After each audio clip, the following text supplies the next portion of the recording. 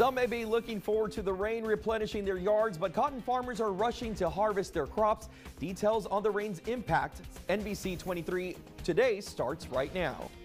From South Padre Island to Rio Grande City, this is NBC 23 News Today.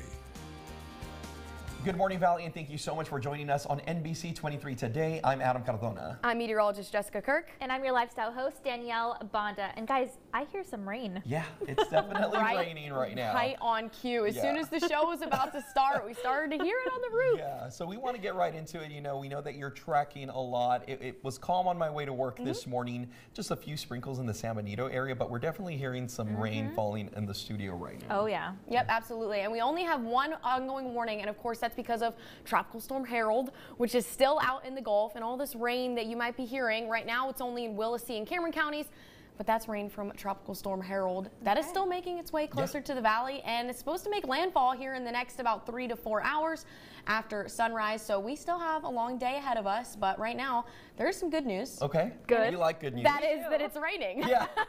Something we haven't seen in a minute. I know, we need the rain so bad. We can take a look at what we have going on outside right now. All the orange that you see is that tropical storm warning, which you'll notice includes inward Hidalgo there, northern Hidalgo. We're talking about all of Willacy, and we're talking about coastal Cameron counties.